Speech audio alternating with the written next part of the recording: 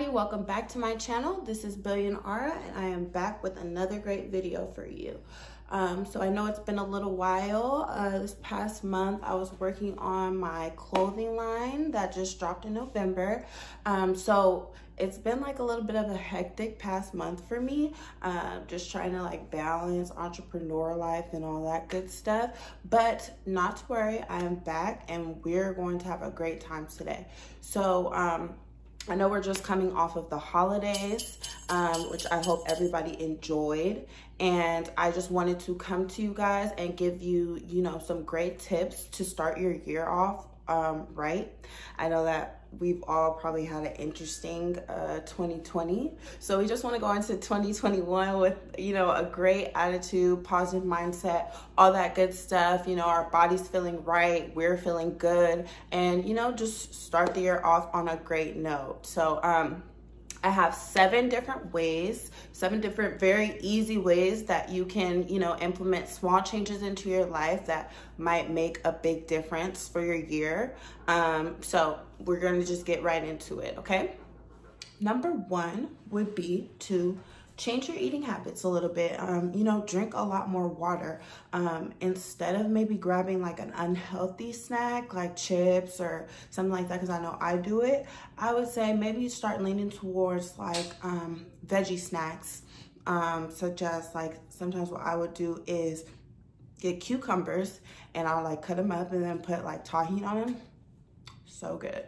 That's a really great, midday snack or whatever. And then like meat and cheese little, what am I trying to say? Like the adult Lunchables, like with the crackers and cheese and the meat. Those are really good. And then they come with like the little chocolate covered nuts and stuff, or like chocolate covered cranberries. Those are a great snack right there. So I would say doing something just as simple as that is a great idea. And then as well as like drinking more water, like I said. But what I would do some days is get a 1.5 liter bottle, and I would make sure that I would just drink that one bottle throughout the day. And those are like pretty big. So that's a lot of water to consume throughout the day. And then I would just make sure I would finish it by like maybe 1-2 p.m. So then I know that like throughout the day I've had enough water intake, and then whatever else I drink besides that is extra. You are gonna be peeing all day.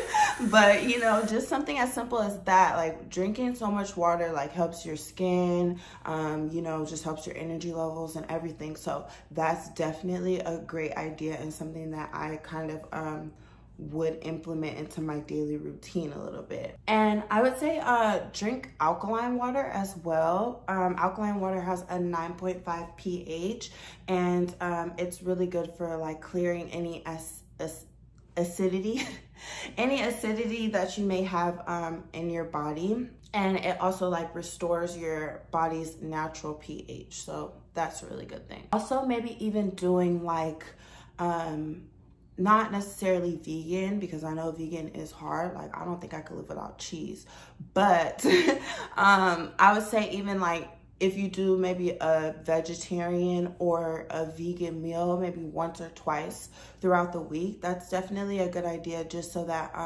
you're not always consuming like heavy meats. And then maybe, or even trying like a pescatarian diet would be good. Maybe just not eating so much red meat. I don't know if you eat a lot of red meat, but just trying to like change your diet in little small ways, just to put a little boost and like a pep in your step or whatever. But especially if you have been thinking about changing your eating habits lately, I think the beginning of the year is definitely a great time to do that. So that's a good suggestion. Number two would be like adding vitamins and supplements into your day. I take a women's multivitamin every day, and that just covers like the basics of everything that our bodies needs. So that's like my my staple. And then outside of that, I'll also take like zinc and vitamin D, just to help like boost your immune system a little bit. And then those are something that like we're not naturally, what am I trying to say? We're not naturally, our bodies don't naturally have that. So it's just good to boost those two minerals for sure. And especially with, you know, everything that's going around, we want to have strong immune systems and we want to be at our best. So I would say definitely adding those vitamins. And then also doing like supplements like oil of oregano, elderberry, and sea moss. So oil of oregano is a natural antibiotic which helps boost your immune system. It's a natural antibiotic that fights off bacteria, and then it also can help you improve your gut health and like digestion. So that's a plus. Elderberry is high in antioxidants, and it also can reduce any cold or flu symptoms, minimize that for you. And it also fights harmful bacteria. So definitely, like I said, with everything that's going around, that's another great immune system booster. And then lastly, sea moss. It has 92 different minerals in it. It does like so much. It promotes good digestion, and then increases your metabolism, as well as supports healthy like skin, hair, and nails, which, you know, we love. And then helps reduce cold and flu symptoms as well. And I know that sea moss is like a really popular, maybe is the word I want to use, a really popular like mineral, or what would you even call that? I don't know, supplement that's like going around right now. So I would definitely say invest in getting yourself some sea moss. So the third thing that you can do is make yourself a schedule. You know, I had to get myself a planner, especially lately. I've kind of always used one, but especially lately, just having to time manage really well, and, you know, having so many things, my mind is like constantly, there's a hair here, sorry. My mind is like constantly going just with ideas and just everything. So I've really started to write a lot, almost everything, write a lot of stuff down. And like I said, get yourself like a planner, especially for the new year. You can like start planning out things that you have. And then, like I said, I've started to write everything down, even like stuff that is really small, like walk the dog or like eat, like, you know, just things like that. And kind of putting it like in times, and like giving myself kind of like time slots for this. Like, I'm going to relax at this time. I'm going to do this at this time. So I can keep really organized and then also feel like accomplished, because after I like kind of like do something, it feels like I'm checking stuff off of my to-do list. So it helps me to feel productive throughout the day as well, which is also a great thing. We all want to feel productive and like we're like accomplishing our goals. So I would say a great way to do that is make yourself like a little to-do list throughout the day. And I'm not saying be rigid in your time frames of when you can and can't do something, or when you want to do something, but just having that like time gives you like structure throughout your day, and it helps you kind of stay on track. And then it gives you kind of like an obligation to yourself as well, because you're like, oh, I wanted to get this done, I want to get this done, like, okay, I have this to do. So, you know, it gives you just a structure throughout your day, and I think that's definitely good for helping you stay on task and remembering, you know, your goals and what you want to accomplish. So do that. Number 4 would be to exercise. Like, I know everybody says that, like, oh, start exercising at the beginning of the year, but just like, you know, even if you only exercise like maybe 2 times a week, at least you're getting active, and at least you're like, you know, keeping your blood flowing and everything. So you know, just keeping your energy high and all of that. And then as well as like helping yourself get in shape. And then that combined with your eating habits, if you're trying to lose weight, that'll definitely help you, obviously. So it's always a good thing to just start exercising a little bit. And I know with like the gyms closed, that's definitely hard, but do not underestimate the power of home workouts. Like, they're so effective, and it's just what you put into it. You're going to get, obviously you're going to get out what you put into it. So as long as you're in the house, like, you know, working your ass off, you're going to get results. You can go to like Ross, Target, Marshalls. They all those stores have like cheap home workout equipment. So you could get maybe like some 10-pound weights, some ankle weights, some resistance bands. And I would definitely get the band, like the smaller one that goes around your thighs if you're trying to like grow a booty. That's a little secret, little tip right there. If you're trying to grow a booty, get you one of those bands, because that is like a game changer for real. And then also maybe even invest in a waist trainer. If you're trying to like keep your midsection snatched, girl, get a waist trainer.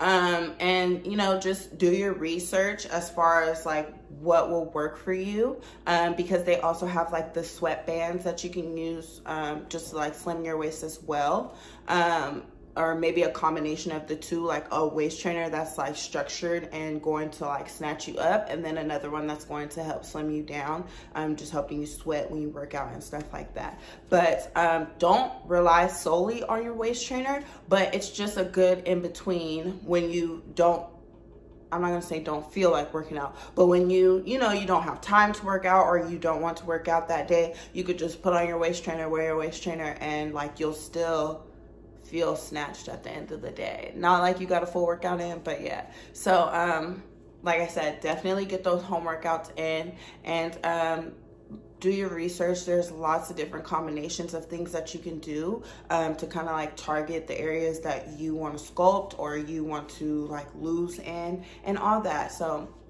definitely get some exercise in, even if it's something as simple as going on a 20-minute walk around your neighborhood, and like, you know, walking at like a brisk speed, so you build up a little like you're out of breath or something a little bit. Like, you know, as long as you're getting moving, that's a good thing, because quarantine's got us all sitting on our booties and getting that quarantine 15, and you don't want to come out of here looking crazy. So get your workouts in. Number 5 is going to be meditating / making vision boards. So I would say that, you know, even if you get 10 minutes in every day of meditation, it's definitely going to make you feel more clear throughout your day. You're going to have more of an intention about your day. You're going to be able to go through your day, well, not you, but this is what happens for me. So I know that I feel clearer throughout the day, and I feel more like, okay, I have a clear intention. I have, you know, a set goal for my day. This is my mindset. I'm in like a better state of mind when I meditate as opposed to when I don't. And you know, meditating doesn't mean exactly like just shutting off your mind completely and being quiet, but it's just being able to like focus on your breath and like be within yourself and just kind of like sit for a moment without so much chaos and distraction. And I just use that as like a time, like I said, to myself, like, okay, this 10 minutes, I know that like I'm not gonna be distracted with what I have to do after this. I'm not gonna be distracted with what I was doing before this. I'm just gonna be in this present moment and kind of like relax and just take this time to myself and center myself. So I think definitely I would implement, just even if it's you do 2 to 5 minutes and just work your way up, definitely just implement some meditation into your day. And if you start to have other distracting thoughts while you're meditating, it's totally fine, but just make sure that you like return to your breath and don't let it like completely derail you from the fact that like I'm supposed to be in the present moment and I'm supposed to be like centering myself. So that's definitely a suggestion that I would say. The next thing I would say would be, like I said, make vision boards. And that's just to help you like get kind of a goal of your year. Like, you know, where do you want to see yourself, you know, maybe in the middle of the year or at the end of the year? You know, what types of things do you want to have? What do you maybe want your life to look like? It just gives you kind of like a trajectory and like a goal of like, okay, this is what I want my life to look like. This is who I want to be. These are the things I want to have. It just gives you like a good mindset. Like I said, we're trying to go into 2021 with like optimum mindset. So, you know, just doing anything that kind of gets you into that mode of like thinking towards the future, thinking towards, you know, positivity and abundance. So number 6 is going to be self-care / skincare. Develop a skincare routine. And it doesn't have to be super in-depth. It doesn't have to be 6 serums that you put on your face at night. But just, you know, making sure that every night before you go to bed, you cleanse your face and then moisturize. And, you know, or doing like a mask once or twice a week. Just take care of your skin. Like, you know, I feel like we feel better when we look better. And I don't just mean like makeup or, you know, nails or, you know, certain things, eyelashes. I don't mean that, but I just mean like when we like look good, like skin, like we look like our hair is healthy, like we look healthy. That's what I'm going for. When we look healthy, I feel like we feel the best, or at least I do. I don't know about you guys, but I feel the best when I look the best. When my skin is like glowing, I'm like, yes, like, okay, I feel good, you know? So definitely just start taking care of your skin. Even if you get like a daily moisturizer, definitely get a daily moisturizer because you don't want to be walking around out here dry. So even if you just get like a light serum that you could put on every day, or something with some SPF in it to protect you from the sun, just get a daily moisturizer and make time for self-care. I don't mean just like bubble baths and glasses of wine. If that's what, you know, makes you happy and that's what your self-care is, then by all means do that. But that can't be like your only mode of self-care. Try writing, try journaling, just doing things that are going to genuinely make you feel good and make you feel like warm and fuzzy inside. If going to get your nails done is a form of self-care for you, like I said, by all means do that. But just make sure that you are making time for yourself and making time to kind of like pamper and love on yourself for a little while. Whatever you're doing, make sure you just make some time for yourself.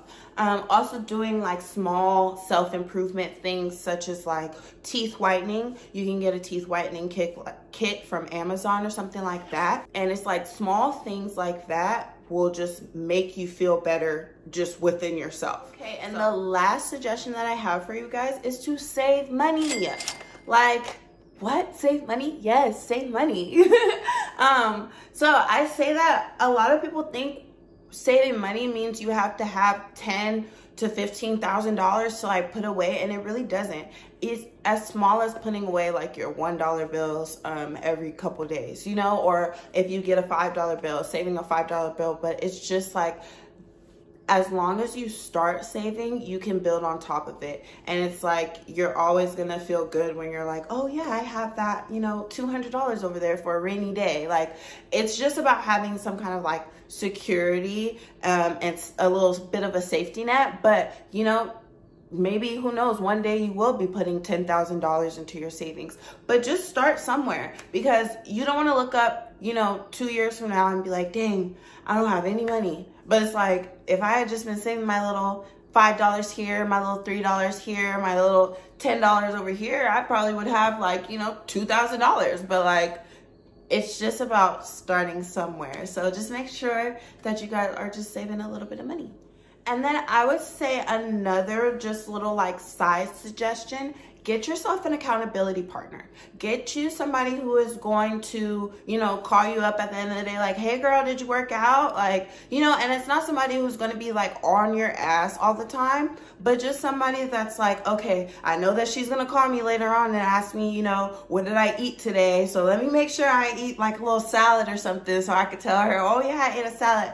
And like, you know, it's not that they have to pat you on the back every time you do something good, because these are things that you should be doing. But it always feels good when you have somebody else there like cheering you on and telling you that you can do it when you call them and you say you want to get a cheeseburger and you should be eating something else. So, you know, just making sure you have that friend, and then like maybe you guys can start doing workouts together and start doing like skincare things together. Like it's always just good to like kind of have somebody else involved. So definitely find an accountability partner. And also having an accountability partner will give you like a little bit more motivation too, because it's like, okay, I know that so-and-so is doing this with me, so I know I can do it. So, you know, it just gives you that sense of like, okay, I can do it. I can push through this. I can get that workout done, or I can save this little $10. So at the end of the month, like we can talk about how much we saved and, you know, just things like that. So definitely a good idea. So I hope you take these, you know, 7 little suggestions and implement them into your final days of 2020, so that we can go into 2021 feeling like our best selves, and even do these things even past New Year's, you know, like don't just do them to get ready for the new year. Implement them into your life so that it's just like normal. It's normal for you to eat healthy. It's normal for you to work out at this time on this day. Like, you know, just implement them into your routine so that it doesn't feel weird or like a hassle when you are doing these things. So let's get ready for 2021. Let's be our best selves. Let's have fun. Let's be prosperous. Let's be successful. And I'll see you there. See you next time. Thank you for watching.